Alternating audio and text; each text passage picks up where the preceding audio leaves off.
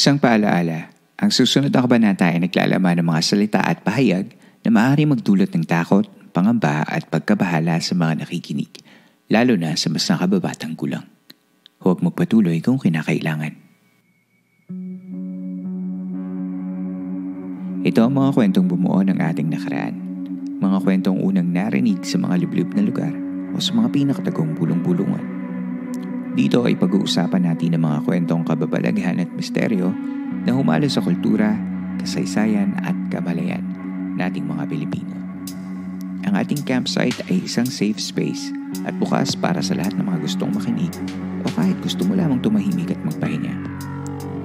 Ako si Earl, ang inyong pong campmaster, at ito ang Philippine Campfire Stories.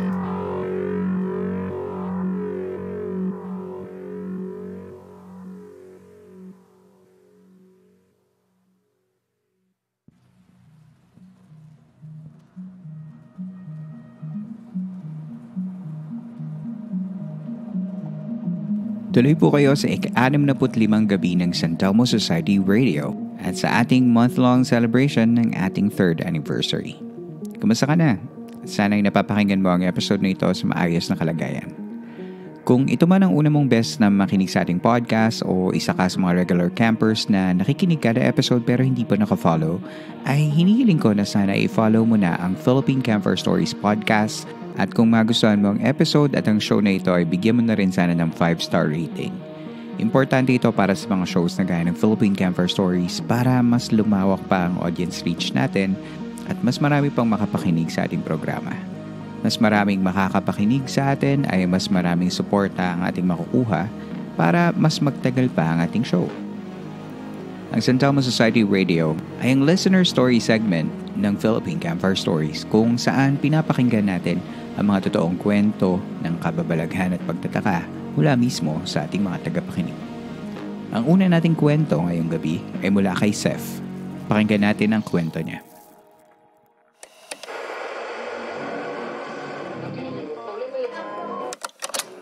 Hi Campmaster, isa po ako sa mga silent listener ninyo. Napakinggan ko na din po lahat ng episodes sa Spotify. Itago niyo na lang ako sa pangalan na Seph.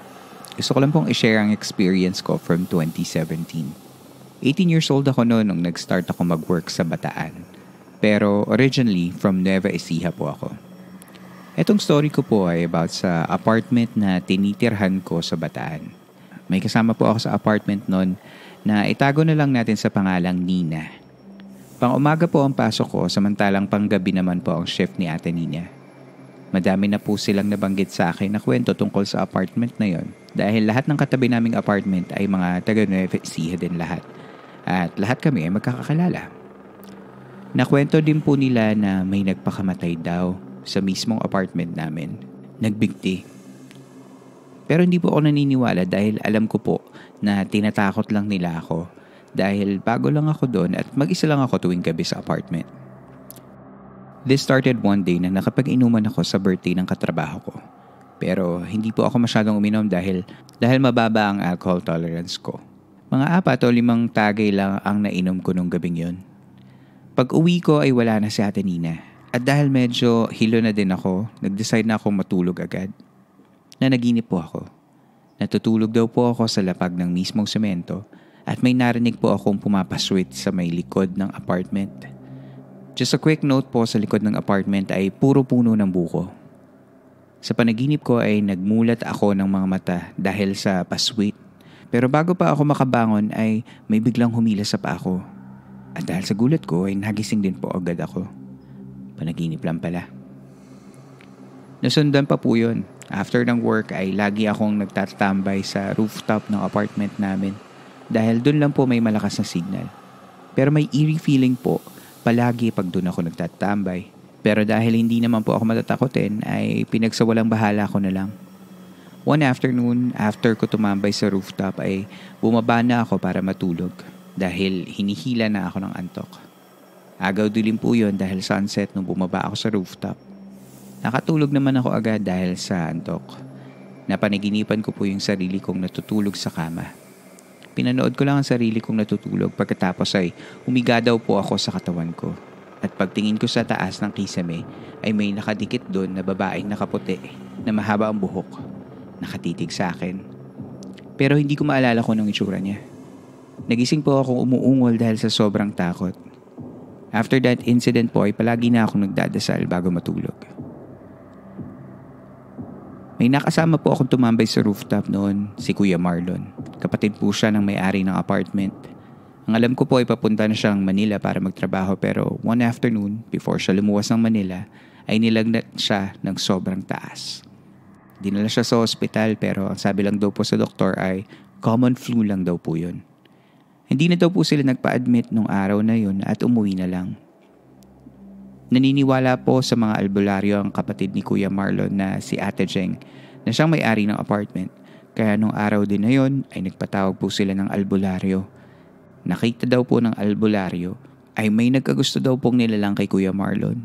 Babae at mahaba ang buhok. Kinilabutan po ako nang malaman ko yun. Pero never ko po itong i-share sa mga kasama ko sa apartment dahil ayaw kong mag-cause ng takot.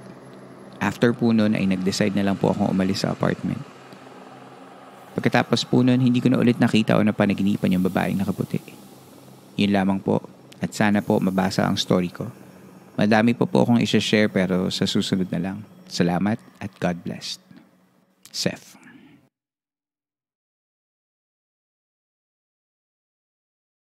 Ayan, hello Seph. Hindi na ako nagugulat kasi panaginip story na naman. Konti na lang talaga, Bangungot Society na talaga yung dapat na maging pangalan ng segment na ito. Pero sino kaya yung babae sa panaginip ni Seph at yung sinasabing babaeng nilalang na nagkagusto kay Kuya Marlon na sabi ng albularyo? Anong tingin mo sa story na ito? Salamat Seph for being part of the Santelmo Society at aabangan ko ang mga sagot ninyo sa Q&A portion ng Spotify channel natin.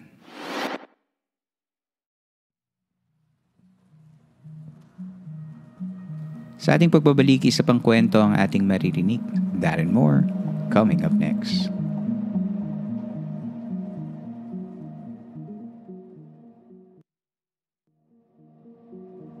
Sa pagbabalik ng Santelmo Society Radio ng Philippine Campfire Stories.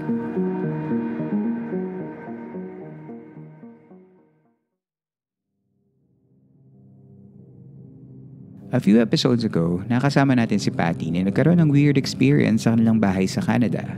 Today, another camper reached out to share his story galing sa Toronto. Huwag na natin patagalin pa. Tawagan natin si Larsen. Hello, Larsen. Hey, Camp Master. My name is Lars.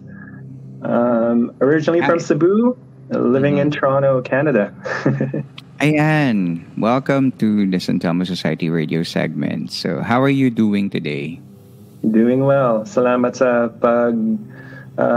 invite sa akin dito. Thank you for reading my story. Right now here, it's summertime sa amin, so medyo mainit, but doing really well. That's good. That's good to hear. And medyo kakaiba kasi bihira tayong magkaroon ng bisita dito na nagkukwento galing sa ibang bansa. So I'm really fascinated na nag-reach out ka via the Gmail account of Philippine Campfire Stories with your own experiences. And I understand that your stories are coming not from the Philippines, tama ba? Yeah, well, the story that I'm going to tell is like located here in Toronto. This is a few years back. But I have been not just curious about the paranormal, but I've been ever since when I was a kid, I've been seeing things that I couldn't fully explain. Sometimes may nakikita akong kasama sa probinsya kasi namin is in Cebu, pero meron din kami probinsya sa my hometown din kami sa Tarlac. So ever since like when I was young, lalo na kapag pumupunta sa hometowns, it's not just eerie for me, but sometimes I confuse ano yung totoo sa hindi. Oh, okay. That's interesting, Lars. Yeah. Kailan ka lumipat dyan sa Toronto? Way back in 2006, I think. Okay. And how old were you nung pumunta ka dyan? Right about 15. So, teenage years mo, no? So talagang medyo, ano ka na, medyo talagang yung foundation mo nung lumipat ka dyan talagang. Kaya you get to keep your language, mhm, our language at na. Yeah, that's good, that's good. alam pa Okay. rin. Marunong pa rin.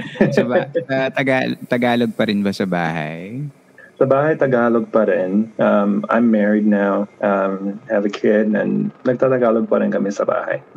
That's good. That's good to hear. Ayan. And ayan, ngayon listen ka pa sa mga content na Tagalog gaya ng Philippine Campfire Stories. How did you find out about the Mm. podcast?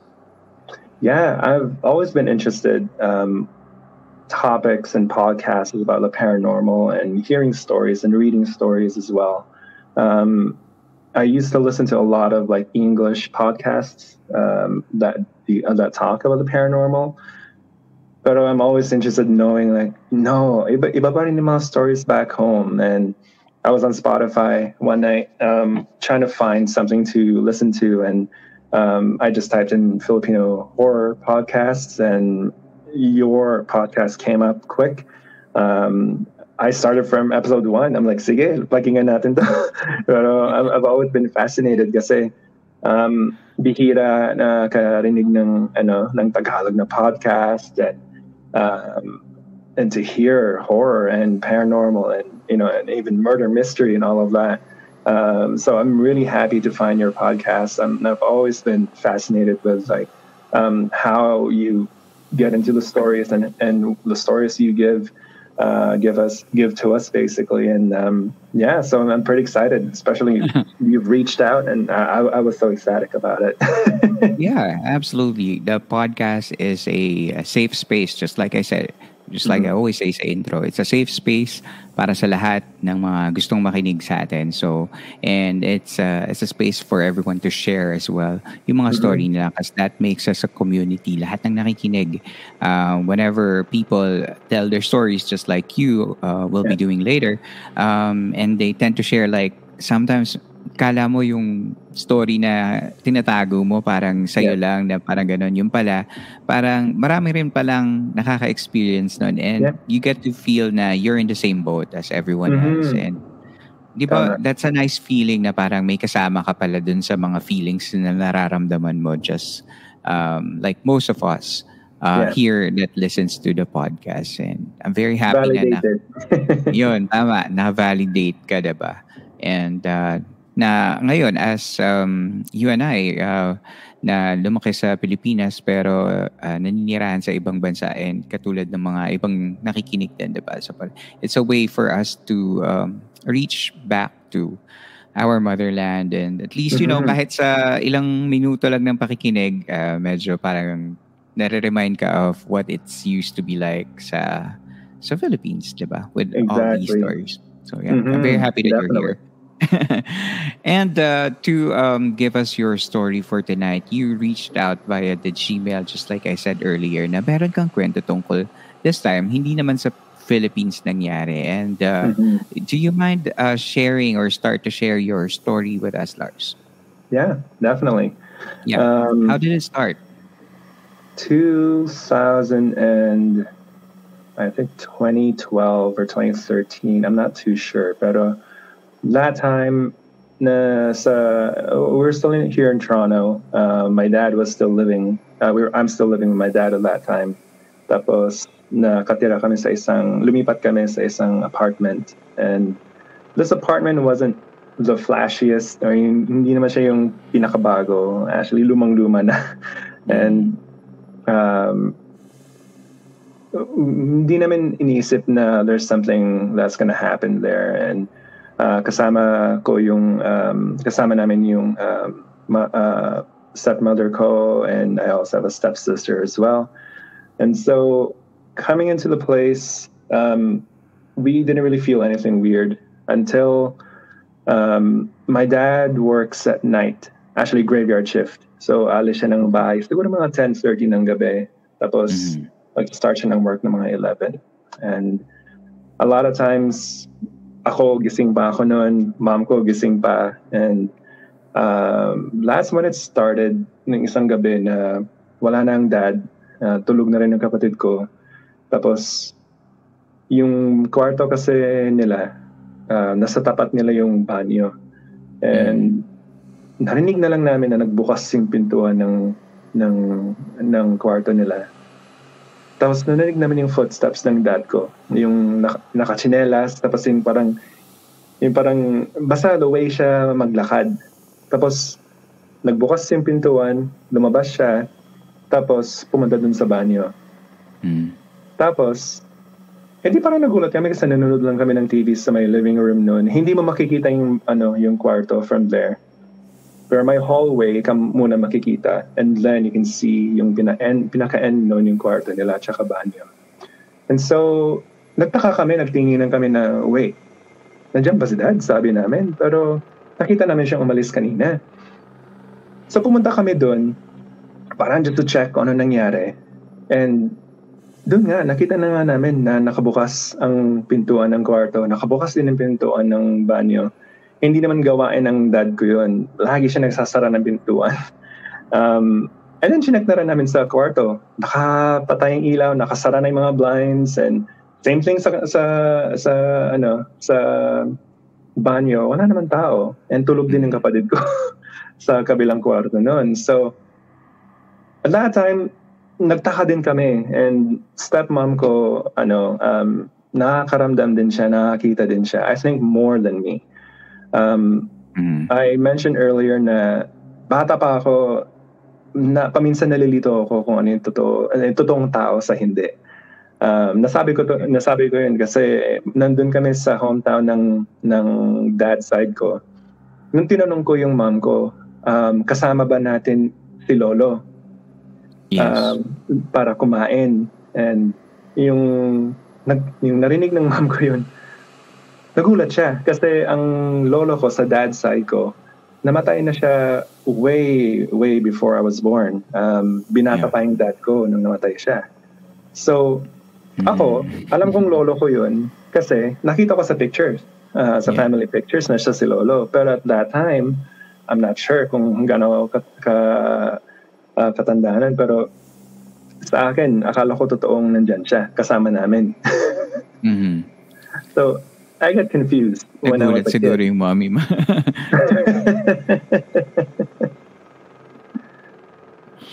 Anyway, so nung pag-check nyo na wala pala yung daddy mo nun.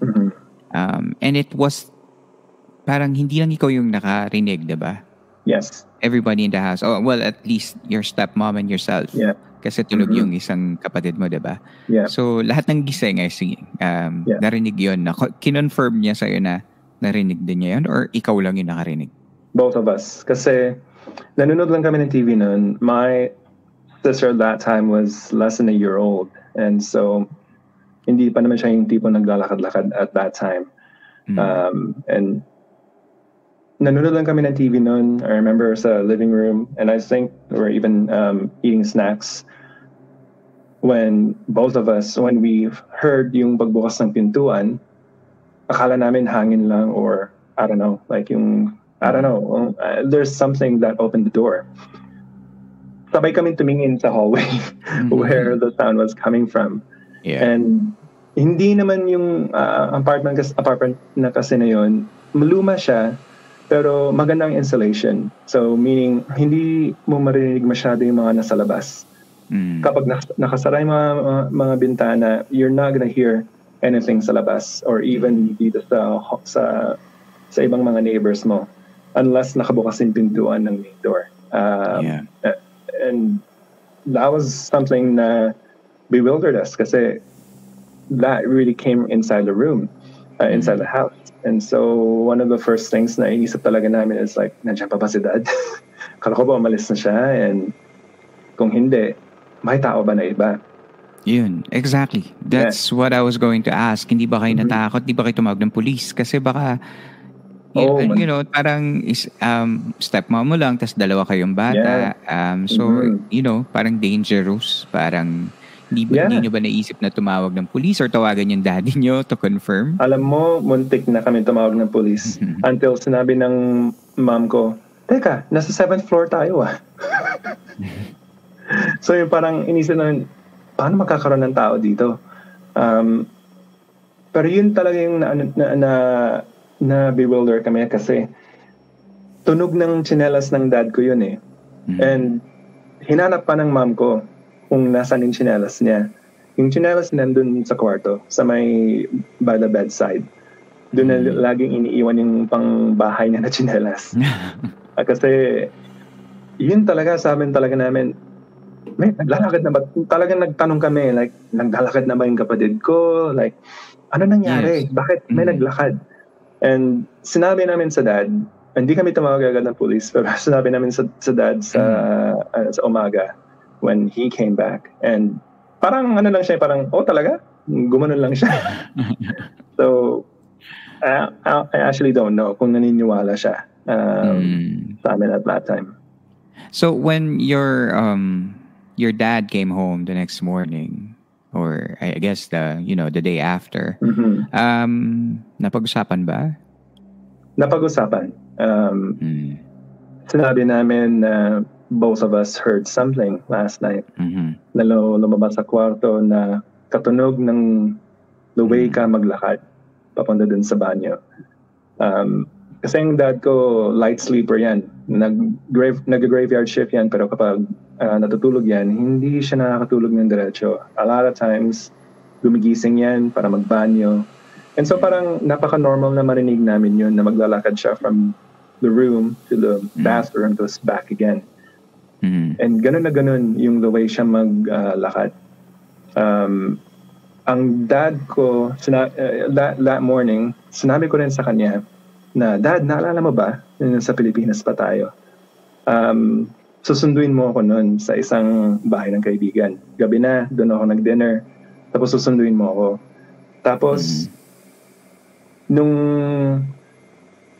nag-text ka na sa akin na papunta ka na, bigla, kinukwento ko lang ulit sa kanila, bigla akong may narinig na tinatawag yung pangalan ko sa my gate. And boses ng dad ko. Tinatawag yung pangalan ko siguro twice. Sinabi niya yung pangalan ko.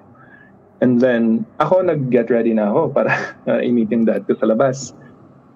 Madilim yung, hindi yung street kasi nila, hindi yung parang well-lit. Talagang madilim siya kapag gabi. Tapos yung ilaw nandun lang talaga sa bahay. Ang nakarinig din nun, yung tatay ng kaibigan ko. Both kami nakarinig. Siya pa yung nagsabi sa akin, Larsen, nandiyan na ata yung papa mo. Oo nga po, sabi ko. Lalabas na po ako. Tapos, hinatid ako ng tatay ng kaibigan ko sa gate. Parang i-hand off ako. Tapos walang tao. Talagang walang tao doon. Nasaan yung tatay mo nun at that time? At that time, nagda-drive pa siya. Oh. At that time, wala rin akong load masyado kaya hindi ako tumatawag. So, nag-text ulit ako, Dad, asan ka na? Pero, pinakita ko rin dun sa tatay na kaibigan ko na ito yung text ng dad ko. Papunta pa lang siya. Sabi natin, wala pang 5 minutes or 10 minutes. Biglang, yun nga, narinig namin na tumawag siya. Okay. Yung tatay ng kaibigan ko, parang natakot na siya at that point. So, parang sabi ko, parang hindi ito parang ordinary nangyayari ba ito? Tapos, ang ginawa niya, pinasok ko ulit sa loob ng bahay, naglabas siya ng asin. Tapos, nandun siya sa labas lang ng bahay, parang nagtatapon natin ng asin sa front yard nila. Tapos, dumating yung dad ko 30 minutes after. Ganun ulit. Tinawag ako twice. At that time, yung tinawag na ako twice, hindi siya nag-text, lang siya, dumating lang siya doon. Yung tatay tsaka nanay ng kaibigan ko, nilakad ako palabas ng gate. Nandun na nga yung dad ko finally. Yun, tunato ko rin kay dad yun. So parang ni-recall ko lang yung time na yun sa Pilipinas nung nag-usap kami dito sa Toronto. Sabi ko, hindi to yung first time na ginagaya ka. Okay. So parang alam mo yung parang sinasabi nilang skinwalker na that's so creepy, pero yeah. Yeah, parang ganun.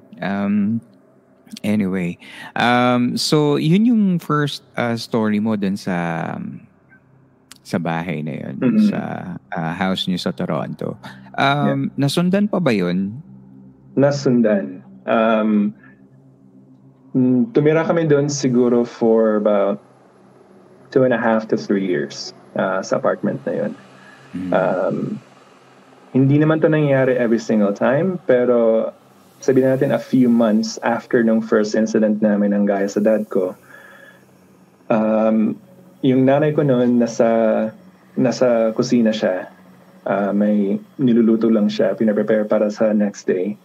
Ako naman galing akong work noon. Kaya dumating siguro ako ng bahay siguro closer to 7. And sabi ko lang, iidip lang ako saglit. Dito man ako sa couch, iidip lang ako kasi pagod na pagod ako. And I think at that time, working student din ako noon. So I was in school and tapos nag-work din ako on the Tatanungin nga side. sana kita, how old are you nung working student? Okay. Yeah, I think I was in college at that time. And uso naman yan eh. yeah, definitely. Lalo dito sa North America, usong-uso ang pag-work, working student. para may pambili ng comics. I know. Exactly. So, yun nga, dumating ako noon, hindi man ako kumain, talagang pagod ako. I wanna take a nap. Tapos yung kitchen kasi, it's not yung parang it's almost like an open concept. So makikita mo yung living room kung nasa kitchen ka and vice versa. So my mom was doing something. Ako, I was trying to get to sleep pero hindi ako makatulog. Hindi talaga ako, parang siguro kasi pagod ako and adrenaline ko siguro mataas pa. And then all of a sudden, naramdaman ko na lang na parang, alam mo yung parang kung focus ka sa isang bagay tapos may lumapit sa likod mo. Yung parang you can feel na somebody's like nandito. Behind you? And habang nakahiga ako nun, I just felt something cold dito sa my right ear ko. And then parang nag-shift dito sa face ko. Sa akin naman parang, nandyan yung nanay ko. Or ginigising ba ako or something like that. Oh, your eyes were closed, right? My eyes were closed. I wasn't listening to anything. Tapos hindi pa ako nakakatulog talaga. Very, very light pa lang yung ano ko noon. Nakapikit ka lang. Parang you were just nakapikit trying lang. to Parang pinipilit ko lang sarili kong makapikit lang kahit papaano. And then, binuka ko yung mata ko. Hindi ako tumawag agad. Parang, I just opened up my eyes. Right away, nakita ko, may mukha na babae sa my right side ko na nakatayo, na parang nakatingin sa akin ng ganun. Naka-lean sa akin ng ganun. And slowly siyang tumayo. Pero yung tumayo na siya, her face changed from a human face into something I couldn't understand. Na nakakatakot ang mukha niya. And at that point, I couldn't do anything but freeze. Kasi akala ko talaga nanay ko yun eh. I thought it was my mom, like trying to wake me up for something. Pero nakita ko yung mukha niya. How do you describe the face? The lady that you saw? Alam mo, human face siya eh. Kita ko yung mata, ilong, bibig. Kita ko yung buhok. Pero kita ko na sa may katawan niya, hindi siya buo. Na I can see your shirt, I can see your neck from here. Ang nakikita ko parang tagos. So parang siyang may pagka-transparent yung katawan. And but the face I can clearly see. But yung katawan, it's a little bit more transparent. Tapos yung lumalayo na siya sa akin, nag-lean lang siya. Tapos hindi naman siya nagsalita. Pagtayo na niya, nagbago yung mukha niya. And this I can't describe. Pero hindi siya nagmukhang tao anymore. Na nagmukha siyang parang nag-sink ang mata niya. Tapos yung labi niya, parang ang laki ng smile. Na parang hindi dapat normally ganun kalaking smile. And at that time, I was frozen. Pero yung nagbago na yung mukha niya, doon lumabas yung takot Yung ko and takot. sumigaw ako. Napaupo na ako noon. Instantly nawala siya nung nangyari na yon. Tapos, habang I was still catching my breath, narinig ko yung nanay ko, sabi niya, nakita mo rin yun? Ay. So, eto na naman, may shared experience na naman kami. Na kaming dalawa lang, or tatlo, kasi yung sister ko nandun din. Pero kaming dalawa lang nakakita nito. And sabi niya, naglalakad na siya papunta sa dining table nun, which is right behind me. Tapos, titig na lang daw siya kasi may nakita siyang babae nga na parang nakalin sa akin and then biglang nawala. Tapos nagulat na lang din siya na nakita ko rin pala. So, gano'n na naman. Nag-usap na naman kami. Parang ano to? Bakit? Ano yung nakita mo? Tinanong din sa akin ano nakita ko. Yeah. Tapos siya rin, tinanong ko, anong nakita mo? Ganun na ganun yung nakita niya. Pero nakatalikod, so hindi na nakita yung mukha. Ako yung nakita ng mukha. And we thought from that point, I think our place is haunted. You think? Baka naman, di ba parang kasi hindi naman talaga sa inyo yung bahay and medyo ano rin yung house, no? Parang may iba na rin gumamit. So, could be I don't know, a guardian or an entity that lives in the same unit that you were. Probably. Yeah. And they were curious kung sino ba to? Sino ba tong ano na to? Diba? That was a few months, diba? Sabi mo, after the first incident. Exactly. Nako, paano ka makakatulog nun? No, ang hirap matulog nun. Hindi kami natutulog ng nakapatay yung ilaw. At some point, hindi sila natutulog, yung dad and mom ko, ayaw doon nila matulog sa kwarto. Ako, hindi ako natutulog sa kwarto. Saan kayo natutulog? So, 2-bedroom apartment siya. Ako dapat yung sa isang bedroom, sila sa isa. Ayaw ko matulog sa kwarto na yun kasi I feel uneasy tsaka may nanggigising sa akin sa gabi kapag nandun ako sa kwarto na yun. What do you mean? So, whenever nandun ako, hindi naman ako nakakaroon ng mga bangungot. Honestly, I don't even remember a lot of my dreams. I'm not that kind of person who remembers my dreams as much. Yes. Pero kapag nandun ako, pero kapag nandun ako, lagi akong kinakabahan. Laging parang may nakatingin sa akin. And kung tutusin, napaka-normal lang ng room na to. May bintana, may maliit na closet. There's nothing really special about it. Pero I feel so enclosed kapag nandun ako sa room na yun. So I started sleeping in my living room. And this is like probably the first month na lumipat kami sa apartment na to. Pero yung nangyari yung second incident, nangyari after that, hindi na talaga ako lumipat sa room nun. Kasi I feel like kapag nandun na ako mag-isa, baka bibisitahin ulit ako ng babae. Tapos, like a few weeks after that, yung parents ko, paminsan naglalatag na rin sila ng higaan din sa living room. Kasi parang hindi rin sila, parang uneasy na rin sila dun sa room nila. Oh my God, that's very inconvenient. Dahil bahay niyo yun eh. It should be the place where you can rest. Exactly. Diba, So, what did you do? Anong ginawa niyo? Meron ba kayong, syempre, natakot lang naman talaga kayo. Wala rin naman siyang ginawa. Tiningnan lang naman kayo. Pero still, exactly. Diba, that's very intrusive. Kasi that's your place, unang-una. And nakakatakot naman talaga, diba? Na parang bigla na lang may uninvited guest. May ginawa ba kayo to address the fear? Well, first, hindi ako yung tipong naniniwala agad. I tend to try to debunk things on my own first. Una, akala ko talaga dahil pagod ako noon, lang gabing yun. Dahil I was trying to sleep maybe nakatulog na ako na hindi ko lang alam. It could be imagination. And frankly, it looked like it was my imagination. Kasi how often do you see someone transparent tapos mag-iiba pa yung mukha niya right in front of you? Hindi na sana maniniwala eh. Kahit na nakita ko na yun in like with my own eyes. Pero hindi ko ma-discount yung experience din ng mom ko na nakikita din niya exactly what I'm seeing.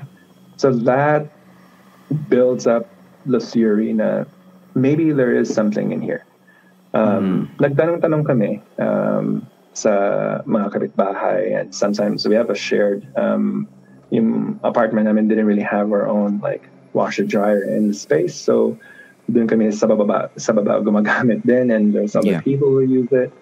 May mga matatanda na nakatira sa apartment na yun na tinanungan namin like, gano'n na kayo katagal nakatira dito and all of that, and sabi nila, tinayo to ng mga 70s pa.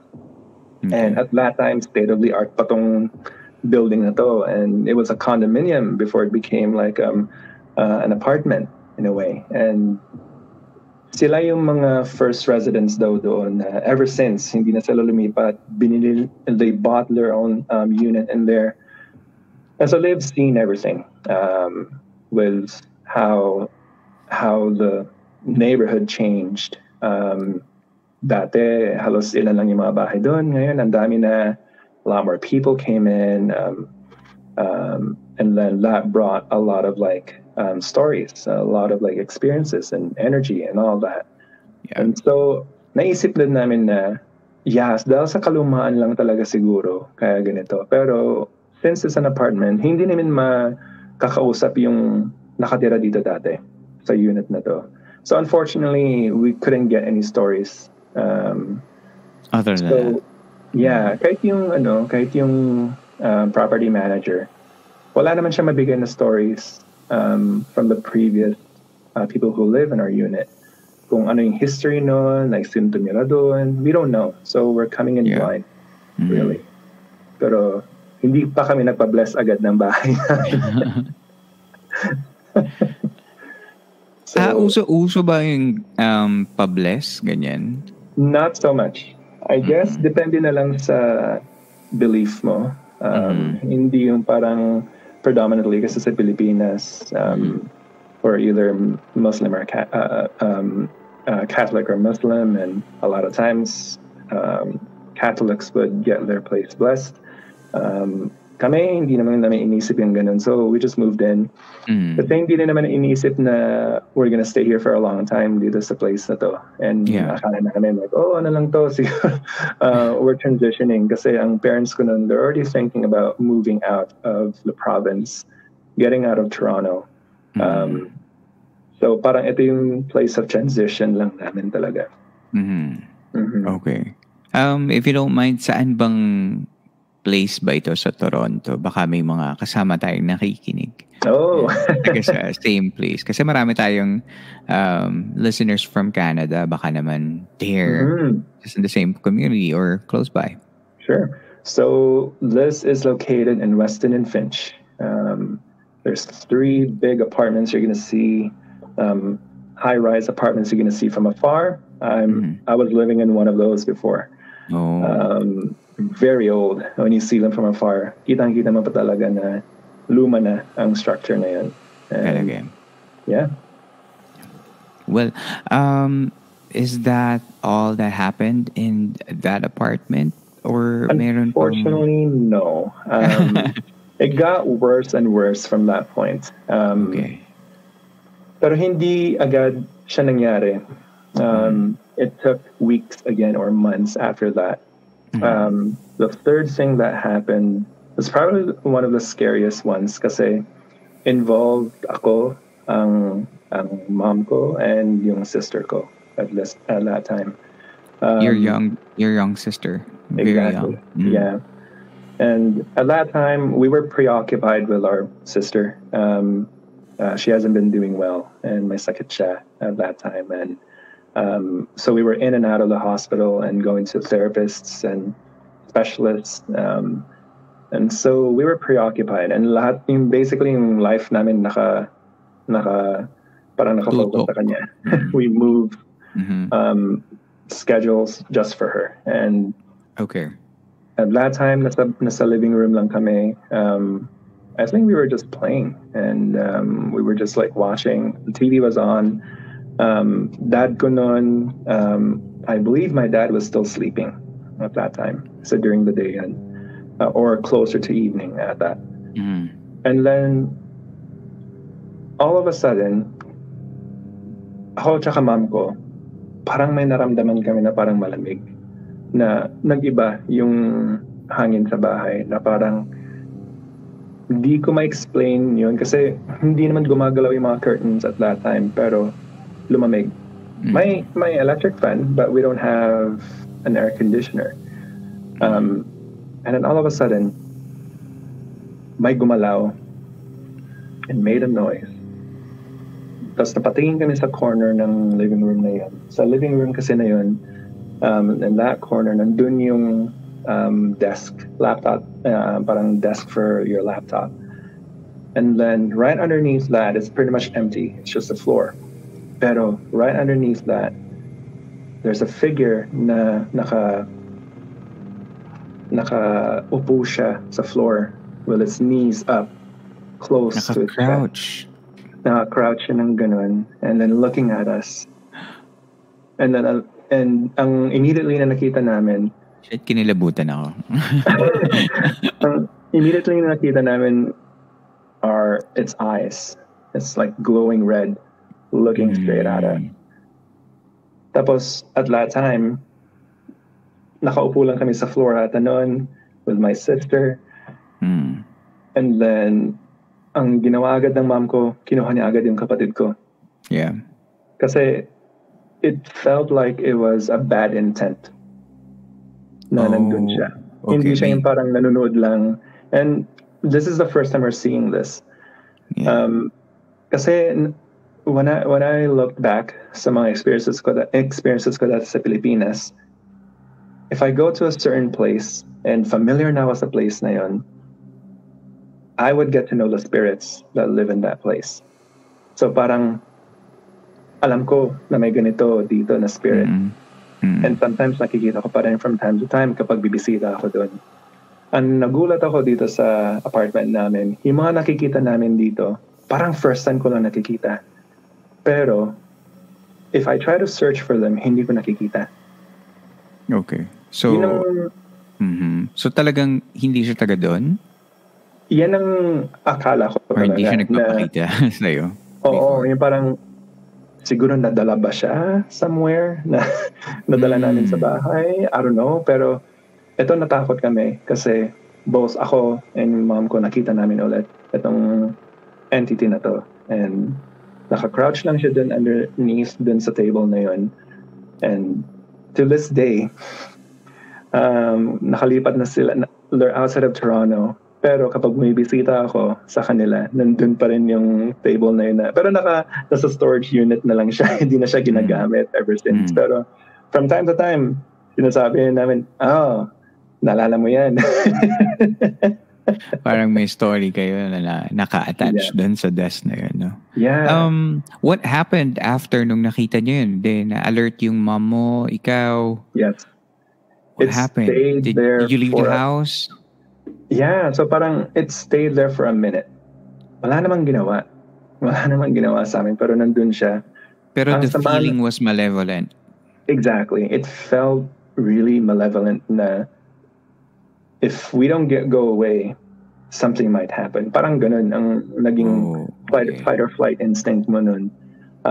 Right after that, I attended a church back then where I told the pastor about like what happened, what's been happening sa bahay, and we got the place blessed. May pumunta doon, nagpa-pray over. So we felt at peace in a way na okay, this happened na, so hopefully wala na mangyari ulit. Pero yung next na nangyari, meron pa. But ito na yung last few things na nangyari kasi at that time mag-isa ako sa bahay. Galing ko lang ng work ata nun. And hapon yun, siguro mga 2 or 3, nakauwi na ako nun. Walang tao sa bahay. Umalis ang parents ko, sister ko. So, kumain ako nun. Nandun ako sa living room. Nandun lang ako ng Netflix. And then all of a sudden, naririnig ko dun sa second bedroom yung doorknob na parang may nag-open. And I was like, okay, what is this? Sabi ko ganun. Na, I had to like pause kung ano yung pinapanood ko kasi parang hindi ata to dun sa labas, sa kapitbahay. Parang dito to, sabi ko. And then, dun ako, kinakilibutan na ako. Then sabi ko, ano naman to?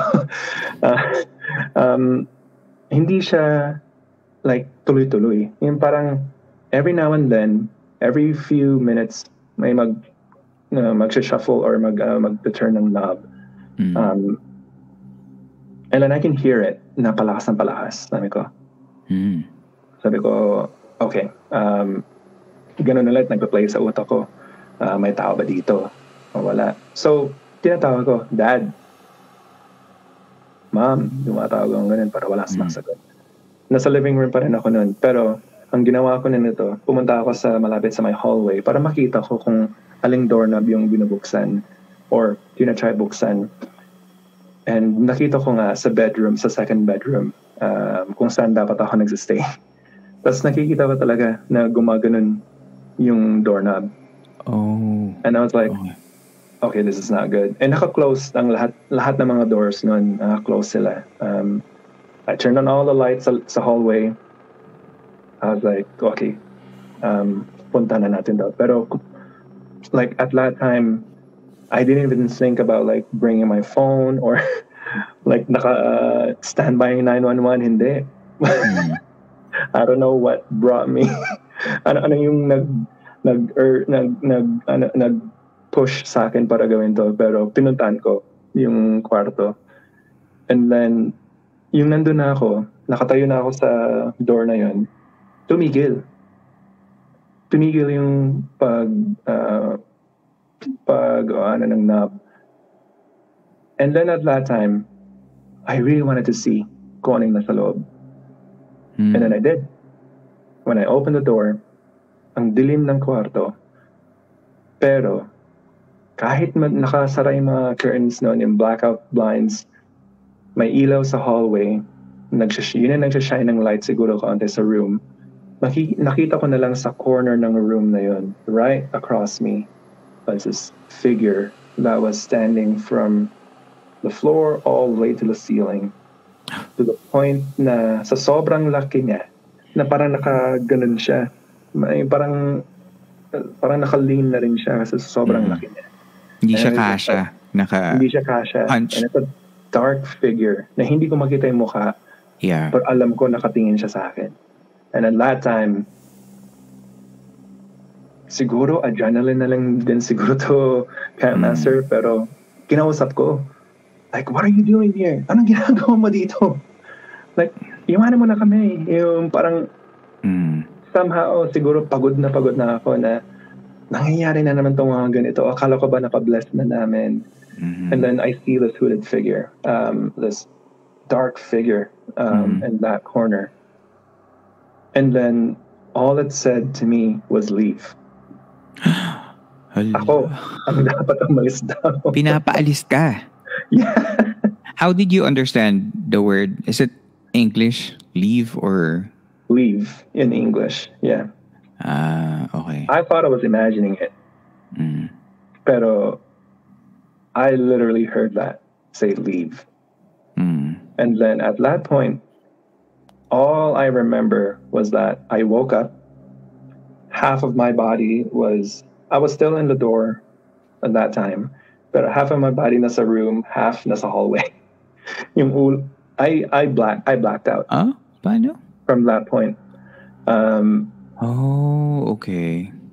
All I remember was that ang init-init sa kwarto na yon, na parang napaka-humid ng hangin na nandun. And then, nakita ko yung figure na yon. Nakasara lahat ng bintana, curtains and everything. And then I woke up. I was on the floor. When I woke up, nakabukas na yung mga curtains. Pero nakasara yung windows. Naka-open ang curtains. And then when I woke up, it's almost like I was so terrified. Kasi I'm like, I blacked out. I'm like, what just happened? Parang ganun. And nakita ko na lang, nandun pa rin ako sa kwarto or nasa hallway. And then at that time, tinatawag ko sila ma'am. Like, yung dad ko or mom ko, kung nandyan na sila, pero wala pa.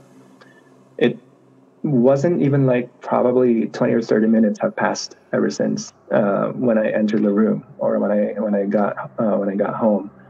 And so that's the part where I had a personal experience in there that I can't fully debunk. Did it happen because it is actually an entity that I saw, or, I don't know, gutom ba ako? Pero I've never blacked out like that before. So yun ang ano ko doon is like, like anong nangyari? Ba't bigla na lang ako nag-blackout? Nakakatakot. Yeah, like sa sobrang takot ba yun? Or, pero naalala ko talaga nakahiga na lang ako sa floor. And halos wala na nangyari after that. Pero kwento ko to sa parents ko. And yung mom ko yung nag-worry talaga. Kasi sabi niya, talagang kailangan natin umalis na dito. Hindi na talaga to magandang tirahan. And fortunately for them, malapit na silang aalis nun, papunta ng ibang province. I chose to stay in Toronto. Hindi ako sumama sa parents ko. I just want to live by my own and do what I want to do. So at that time, umalis na rin ako ng apartment. Nag-rent na rin ako somewhere else. Tapos bumibisita na lang ako after that sa bahay. Until makaalis na ang parents ko sa Toronto. And so far, I didn't really have any experience there after that. Pero yun siguro yung experience na mas lalong na-push ang parents ko na parang there's really something happening dito sa bahay na to. Pero yeah. Grabe. Hindi ko... Parang dalawang beses akong kinilabutan dun sa batang naka-crouch and then dun sa hooded figure, yung medyo naka-hunch na figure dun sa ano. So, pero talaga nakakatakot naman kasi yung nangyari sa'yo and yung especially yung factor na nag-blackout ka kasi hindi mo ma-account yung minutes na lumipas pagka nung huli mong natandaan tsaka yung waking memory mo after, diba? So parang what happened, diba? Tapos mag-isa ka, diba? Sa bahay. Mag-isa lang sa bahay. So it's nakakatakot talaga. And the fact lang na parang yung may mga naririnig kayo, ganyan, na parang hindi nyo nakikita kasi parang medyo troublesome yun kasi bahay, unang-una, kasi you need to feel at ease and secure and safe sa sarili mong bahay, diba? So that's why parang I can definitely sense na parang there are some creatures na ayaw kayong patuloyin or pagpatuloy na magstay dun sa bahay na yun. And for some reason, nung kinikwento mo yun, yung last story mo, parang ang nag-register sa akin is parang an angel. For some reason, angel. I don't know. And then nung back away ka a little bit, nag-darken yung yung screen mo. And I don't know if it's just a thing but definitely weird na parang all this time ang liwa-liwanag mo and I don't know what happened in your lighting but biglang dumilim nung moment na yung last story mo when you were just about to enter the door. Biglang dumilim yung screen mo and I have a recording. I don't know if I caught that. But yeah, after nung lumabas kayo nung apartment na yun, tumira ka somewhere else, did you happen to have more experiences outside the apartment? It's almost like a regular occurrence to me. I can't say for sure. Kasi ako rin I'm curious din ako. Kasi a lot of times I can see, I can sense, but I can't always tell kung, I'm seeing something that's paranormal. Akala ko sa Pilipinas ko lang to may experience lagi, pero it happens every single day for me. Alam ng wife ko na I can see, and usapan na namin na kapag may makita ako, wag sasabihin sa kanya. Ayaw nang malaman, ayaw nang makita. Unless tatanungin. Is she sensitive as well, or? She can, actually. Not always, but she can sense. And there are sometimes na paminsan, titingin siya sa akin, and meron na kami parang look together na parang, okay, something's may nangyari.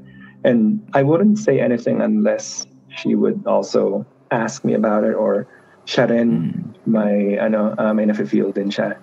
Pero for her, hindi siya nakakita. Pero nakaka-sense siya na parang there's something off dito sa place na to. All right. And you don't have that in your home, I assume? No.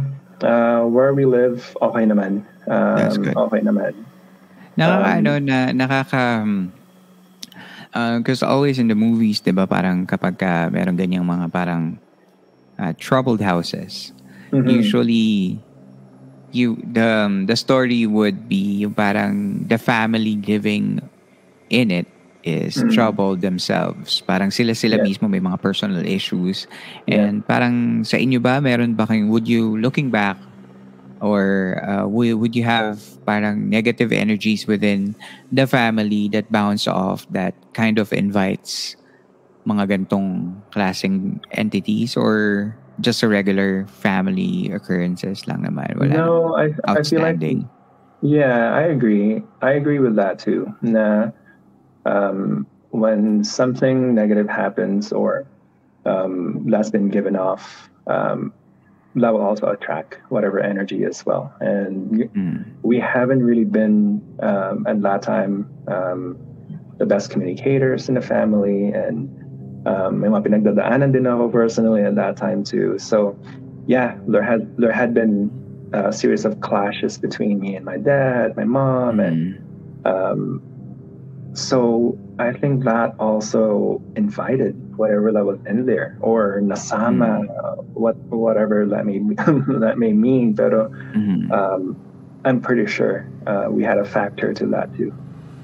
Nung tumira ba kayo nung moment na yun, was that your first apartment out of when you migrated to Canada from the Philippines? O may natirahan pa kayong iba?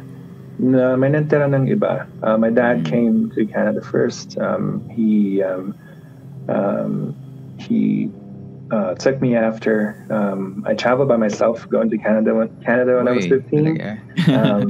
That was pretty fun. First flight ba yun? No, not really. It's like first international. Okay, nawala si Lars. Tuloy pa rin naman yung recording natin. So, not sure, Lars, if he's coming back. We'll wait. I guess. Pero mga bagay na ayaw ipakwento, but no.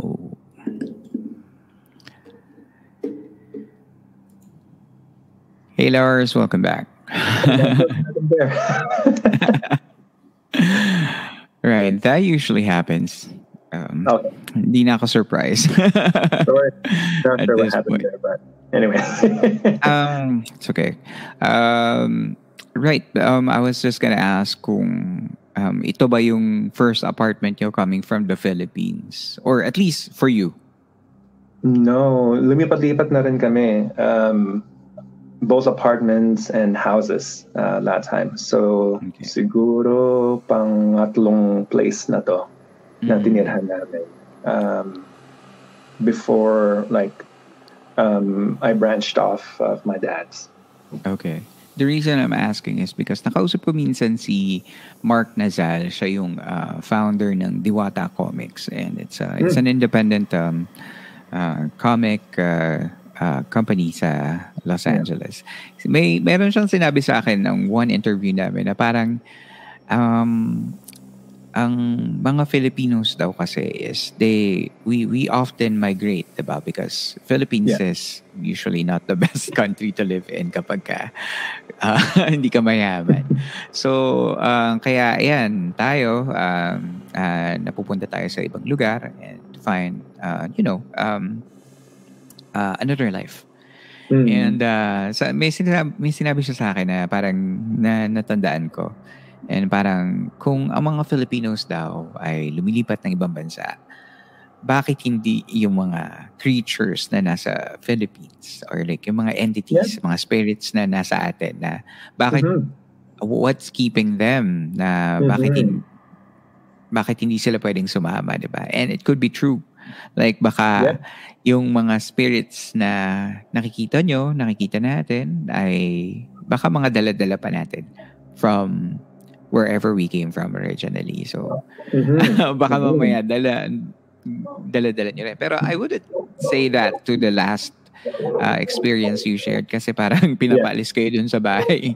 Baka sila yung talagang original na nandun. Pero naisip ko lang yun na parang it might not be applicable to you.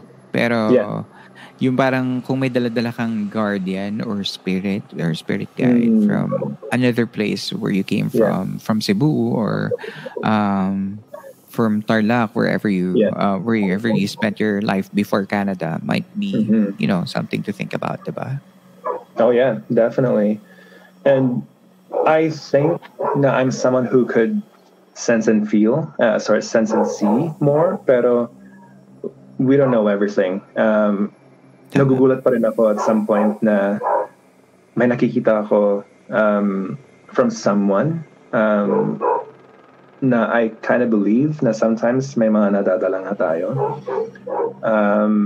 Just a short example, may kaibigan ako dito sa Toronto na one time yung kumain kami sa labas, nagulat na lang ako kasi may sumusunod sa amin na being, may entity na sumusunod sa amin habang naglalakad kami. And public place to. Actually, we were like walking in one of the streets. Papunta dun sa kakainan namin, may sumusunod sa likod namin.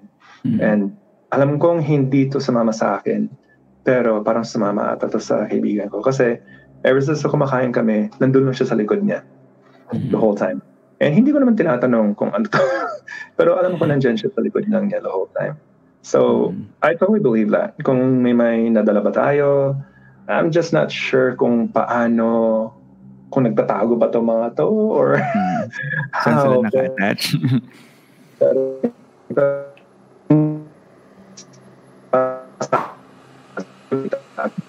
Every single time.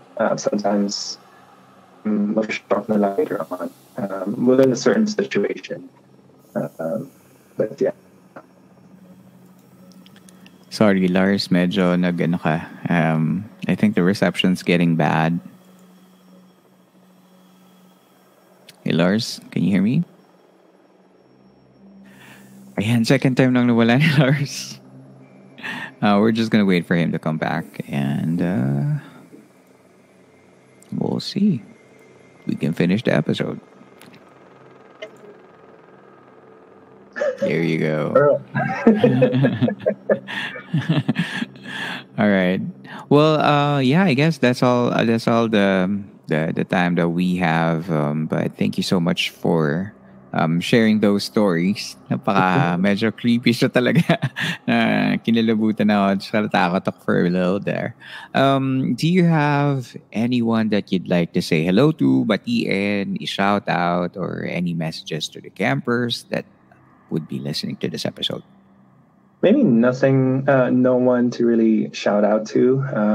Pero no, I just want to thank you and thank other campers then for creating this community. And this is not just a podcast for me. I treat it as a community where I can share experiences. I hear experiences from other people and kind of validate what I'm feeling. And what you said earlier, then it's a safe space, and I really thank you for that.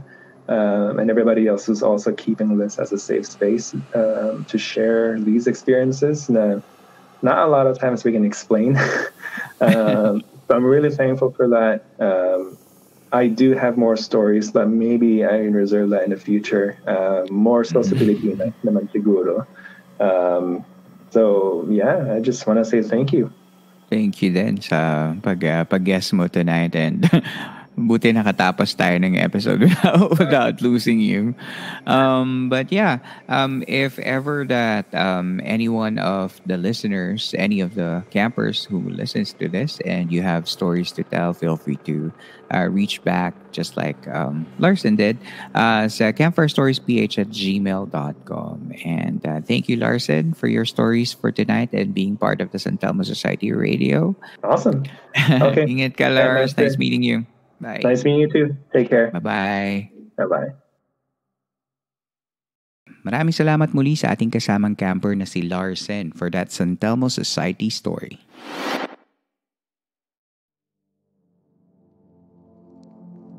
Dito na po nagtatapos ang ating kwento. Pagkatapos ng episode na ito ay pwede kang sumali sa kwentuhan by going to Spotify Q&A portion ng episode na ito.